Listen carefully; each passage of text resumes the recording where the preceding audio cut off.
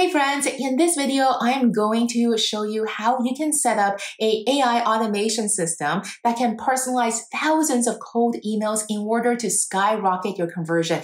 Every single email will feel unique to the recipient and it will make them feel valued, and this will increase your response rate. Plus, I'm going to show you an advanced tactic where you can actually add in manual human intervention. So you can actually review every single email that the AI has written to see if it's in your brand's voice and tone, make any changes that you want before you click the send button. So this is very much a game changer in the automation industry. Also, if you're new to my channel, please make sure you like and subscribe because I post about the latest AI tech every single week. And let me know in the comment section about what kind of AI automation you want me to create next. All right, so for today's scenario, what we're going to do is to use Zapier to build an entire automation that will allow us to write personalized emails to every single one of our cold prospects. But we're not going to stop there. We're also going to use an advanced feature within Zapier called Zapier Tables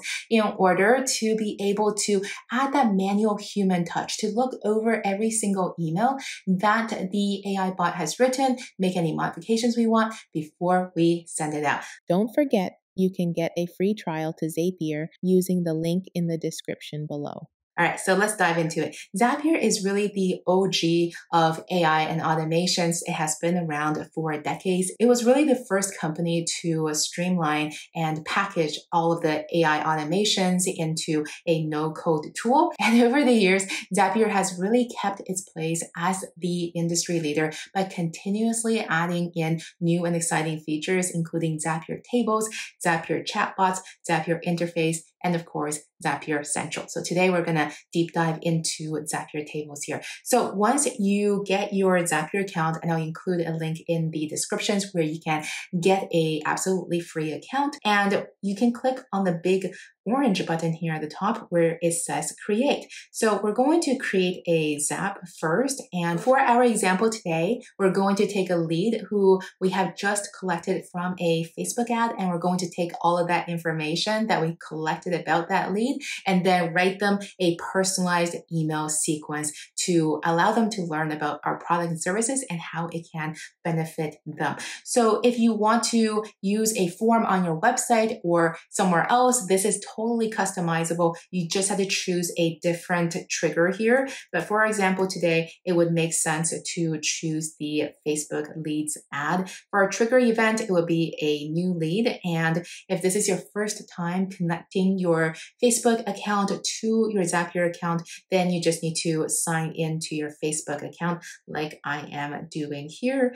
And then you just have to grant Zapier the permissions to log into your account and then click continue, choose the Facebook page that you want to connect this to, and then choose the specific form that you want this whole automation to run on. You can also create as many forms as you want inside of your Facebook business account. So I can just test this trigger now to see that it is working. And once it is working, great, I can now connect it to the remainder of the automation. So whenever you look at an automation here, you always have a trigger. So the trigger is what will start this automation. And in this case, it will be whenever there is a new lead that we get from Facebook. And then this is exactly the action that you want it to take. So no matter which no-code automation platform that you use, if you understand the logic behind it, doesn't matter the tool, you'll be able to navigate through this. All right, so for our action here, what we want is to actually connect it to our Zapier table.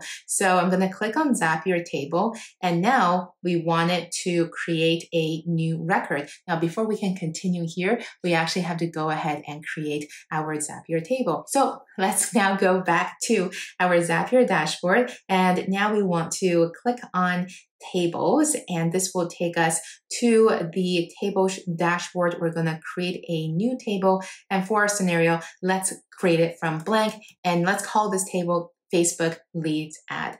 And just like this, our table is created. And from our main table, we now want to create the same fields that was in our Facebook leads ad. So in our Facebook leads ad, we wanted to collect the name, the email, the phone number, and the website. So the first thing we're going to do is to change all of the column headers here. And I'm also going to just delete the default field here. And we're going to recreate it in just a moment here. So the first field is going to be name, save, and the second field is going to be email.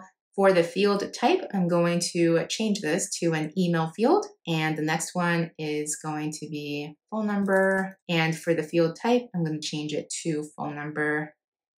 And lastly, we need a website. And I'm going to change this to a link field.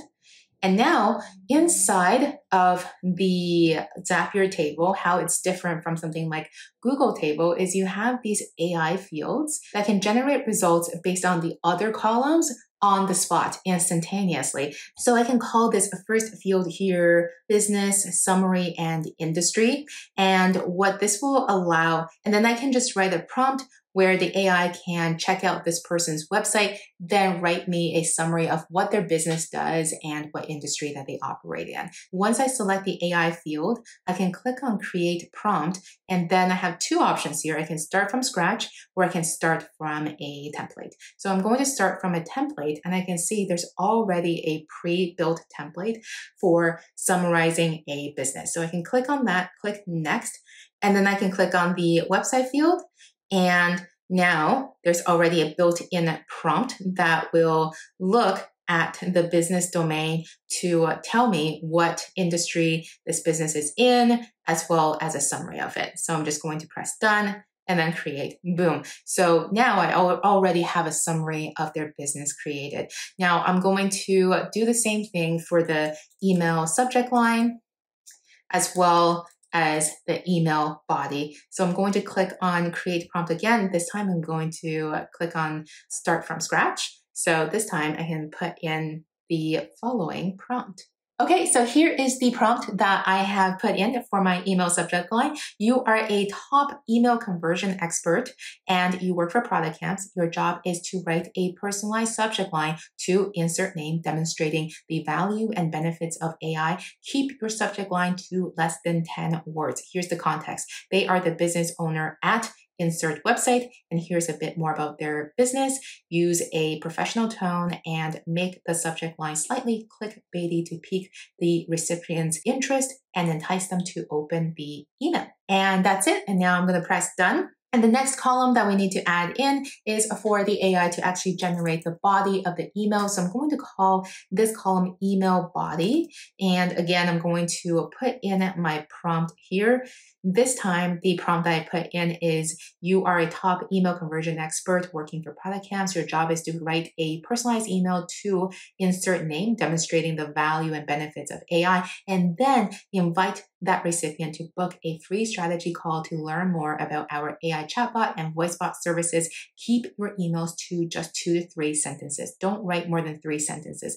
And the reason that I put this here is because when you write very long outreach emails, people just don't read them. So you want to get to the point right away. So I give the AI some more context about the business. I told it to use a professional tone, pique the recipient's interest, and then I gave it an example email that it could use. So this is my prompt here. You could also modify some additional prompt settings here by modifying the model that you want this AI to use. You can also vary the creativity and the length of this email by changing the amount of tokens for the response.